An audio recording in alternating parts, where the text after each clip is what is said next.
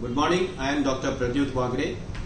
Last time I had spoken to you about a drug called pidotimod and its role in management of COVID-19 patients.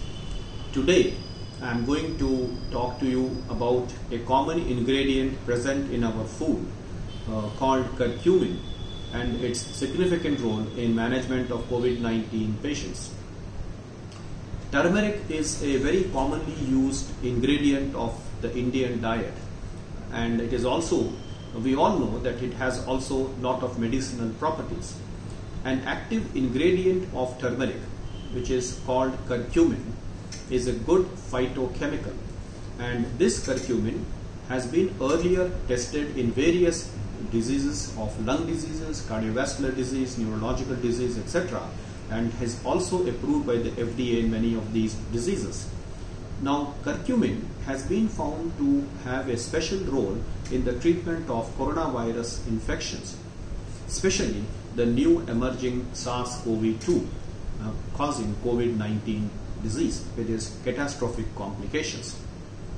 Now, how does this curcumin helps us? See, if you see the analysis of how the virus enters the respiratory cell, the virus has a spike protein which attaches to the respiratory cell, enters the respiratory cell and then multiplies in the cell. It is also found that not only it affects the respiratory cells, it is also known to enter the cells in the liver, the cardiovascular system, that is the heart, and also the renal system, that is the kidneys. So and then after entering the cell, the virus will multiply and cause its spread and complications. That's in basic principle how the virus spreads. So what curcumin does is, number one, it prevents the entry of the virus into the respiratory cell by interfering with the spike protein of the virus. The spike protein attaches to ACE2 receptors which are inhibited by this curcumin. Number two, it also prevents the replication or multiplication of the virus by various mechanisms when it enters the respiratory cell. Okay.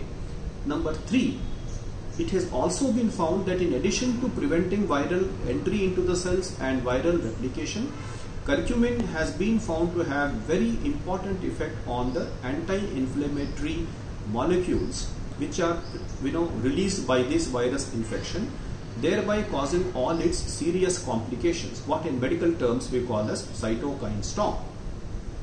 So what happens in cytokine storms is the virus releases lot of inflammatory mediators and they affect various organs causing lung failure, kidney failure and heart failure. So this curcumin is also known to reduce the production of these inflammatory molecules by the virus. Okay, and then it is also showing additional benefits in preventing the cardiac effect, that is the heart getting affected by the virus. It is preventing the kidney complications of the virus and the liver complications of the virus. So overall, it looks like curcumin has a wonder drug. Okay, it acts at each level to prevent the virus multiplication and its complications. And this is a very commonly available drug in turmeric.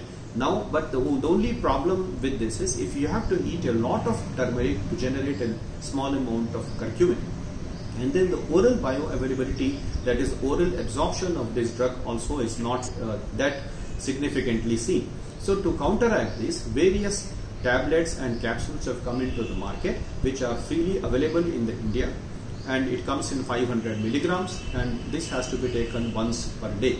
And this is not only during the COVID-19, it also prevents so many other virus infections and complications. So this can be a part of the preventive treatment strategies and also both for the prevention and for the treatment part of the diseases.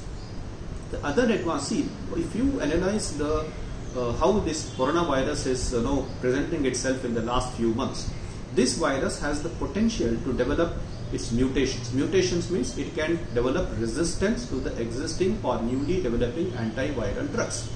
Okay, so we have certain currently antiviral drugs available which are used and are showing good results, but if this develops resistance to these antiviral drugs, then again the response will be slow. So it is again by giving curcumin, we are not only increasing the patient's immunity, but it is also preventing the multiplication of the virus. So it has a dual action. Then combining both my earlier talk on pidotimod, which is an immunomodulator, and curcumin, which is not only an immunomodulator, but as we have seen, it also prevents viral multiplication. So I am now trying and treating my patients with a combination of pidotimod and curcumin, which are both freely available, both have no side effects, and both are very reasonably priced in Indian market. So by combining pidotimod and curcumin, I am not stopping the other treatment. I am continuing to give vitamin C, zinc, vitamin D, whatever antiviral drugs are there, like favipiravir, hydroxychloroquine, doxycycline, ivermectin, etc. But what I mean is, by giving this combination of pidotimod and curcumin along with the recommended therapy, we are definitely going to improve the outcomes which I am seeing in my clinical patients. They have tremendous recovery in their blood parameters, CT scan parameters, and also in their clinical recovery. So my humble request is, kindly give or take. My request to the treating physicians will be to kindly give pidotimod as well as curcumin in the early stage of the treatment, in addition to whatever other drugs you want to give.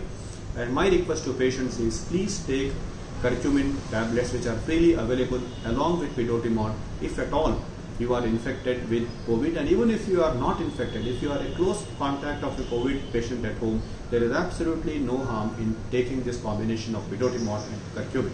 Thank you so much.